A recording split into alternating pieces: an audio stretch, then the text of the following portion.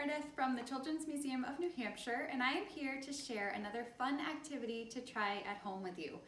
This activity is a really fun one, and it's one that kind of makes you feel like a science magician. It's half science, half magic trick, but really it's all science. So the only materials that you need for this science experiment are a bowl of some kind, a plastic bag filled about 3/4 of the way with water, and some nice sharpened pencils. They don't have to be colored pencils, they could be regular pencils, but the sharper the better, these nice sharpened pencils. So I would do this experiment first as a demonstration to really impress your young scientists at home, and then invite them to try for themselves. So I would start by saying, hey, I have this bag of water and I have these pencils. Do you think that I can stick this pencil through the bag of water without any water leaking out?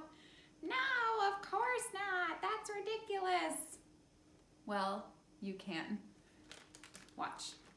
So what you want to do is hold your bag up over the water, because you never know, and you want to twist your pencils through one side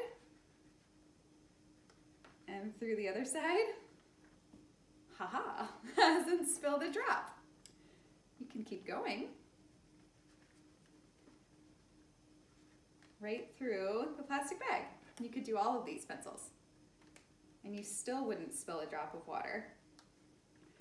So while it looks like a magic trick, it's actually science. So plastic bags are something called a polymer, which means, and a polymer is something that is a long series of molecules all working together, long chains of molecules.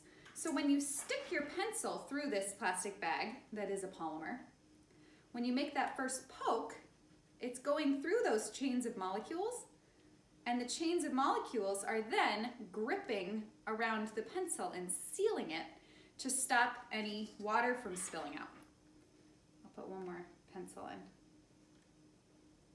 So that's why it doesn't sneak out. It's actually the plastic bag that's helping, because it's a polymer, and those molecule chains are sealing together and stopping any water from leaking out.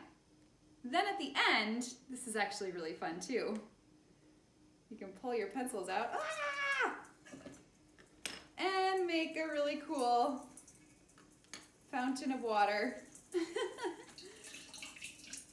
which is fun too. So enjoy this science experiment, have fun feeling like a science magician, and we'll be in touch soon with more fun activities to try at home. Bye for now.